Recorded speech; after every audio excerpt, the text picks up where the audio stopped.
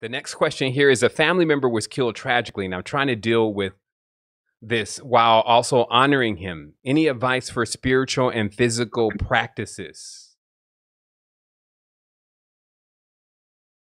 Man, this is I can give some physical advice. That's,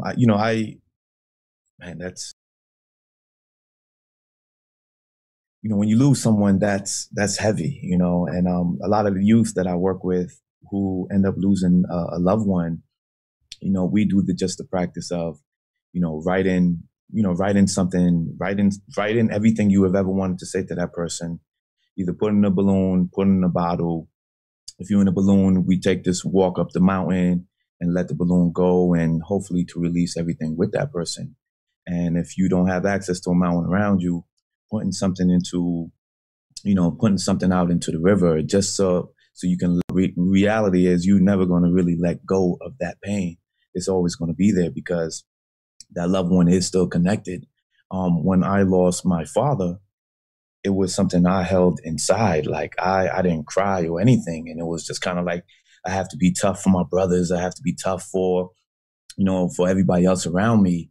And when it did come out, it just came out to me when I was driving and I had to pull over, and I was just, letting it go. And from there, I wanted to just explore the idea of the dream world and how this can be a space that I can actually begin to have those deeper level of conversations with my father, with my loved ones in that space. So I just began to do some work into looking into that dream state as a way for that connection. And then several times I've connected with my father in that state, but that don't mean that that's the ultimate solution. That was just something that I've done for helping with my healing.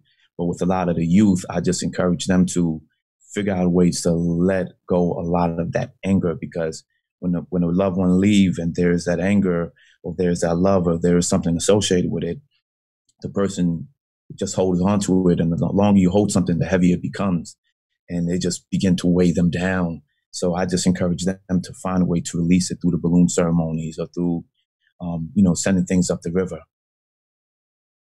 Also, I would like to add to that too. Guys, also, it's another video you should take a look at. Is Savant, he put up a video on the Charleston shooting, but in the video, he doesn't really talk about the shooting itself. Basically, like he was talking about, there was an excerpt of him talking about the reason as to why you can't reach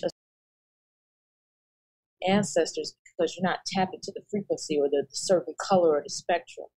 And so when you go into that frequency, whatever it may be, and for me, it was like the heart space, the heart chakra space, dealing with loss and grief, you'll be able to communicate with that person that just transitioned.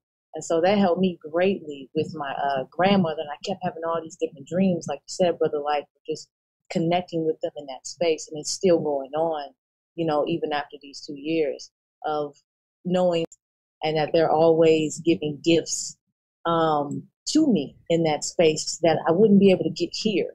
And so it's just a whole nother ball game when you're dealing with that. You know what I mean? The spiritual realm versus just the physical. Oh, we don't have them here physically, and they left us tragically, but they're still alive and well in another space. We just have to dial in and tap in. So that's another video that I would encourage you all to take a look at too. I find that writing helps a lot and journaling helps a lot.